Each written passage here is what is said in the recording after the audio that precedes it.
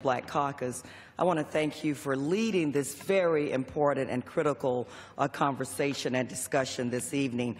President Trump said it couldn't get any worse for the African American community.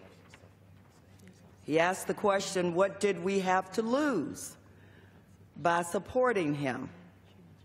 Well, it's even clearer now that we have everything to lose, starting with health care. Marion Wright Edelman said, and I quote, "The question is not whether we can afford to invest in every child, but it is whether we can afford not to." Health care, we all know, is one of the most important investments we can make in our children. Nearly 12 million African Americans are insured Medicaid. In Florida, 41% of children in my home state of Florida are covered through Medicaid. This GOP health care plan guts Medicaid, cutting funding by $880 billion over the next 10 years. It also eliminates Medicaid expansion, which covers 1.5 million African Americans. So what do we have to lose? Families, children will lose their health care.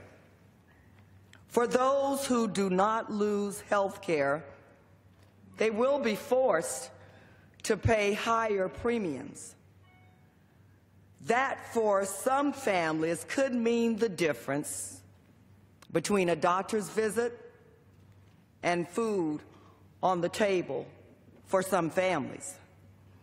Since the ACA was signed into law 7 years ago this Thursday, our community has seen its insured increase to the highest number in recent history. For a community that has long faced increased barriers to health care access and delayed doctor's visits because of the cost, the ACA has meant the difference between life and death. There is no question we can make the Affordable Care Act more affordable for all Americans, but this bill doesn't do that. So, what do we have to lose? President Trump, and to my GOP colleagues, I tell you the stakes could not be higher. Progress will be lost. Progress that took many, many years to make. Progress could be lost by repealing the ACA. The most vulnerable of people, the people we really should be taking care of in a country that we say is the greatest country in the world. I do believe that to be true. People that we should be taking care of, including our children, will be hurt the hardest.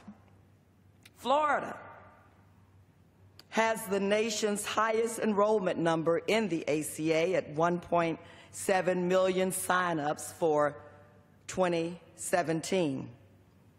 But not only does repeal hurt children, but in my home state of Florida, it also hurts millions of seniors.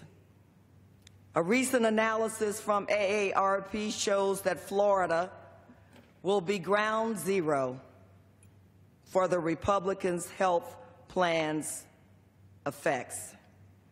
They found that nearly 500,000 Floridians between the ages of 50 and 64 would face higher premiums under the GOP plan. More than any other state. The people affected the most, low-income seniors. So here is what's at risk in Florida's 10th congressional district. The district's uninsured rate has gone from 22% to 15% since the ACA was implemented.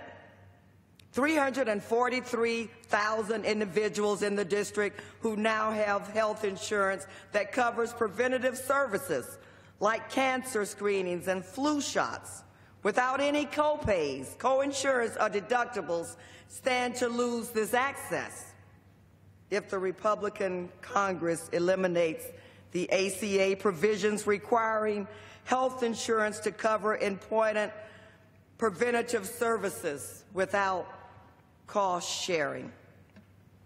392,000 individuals in the district with employer-sponsored health insurance are at risk of losing important consumer protections. 64,000 individuals in the district who have purchased high-quality marketplace coverage now stand to lose their coverage if the Republican Congress dismantles the marketplaces.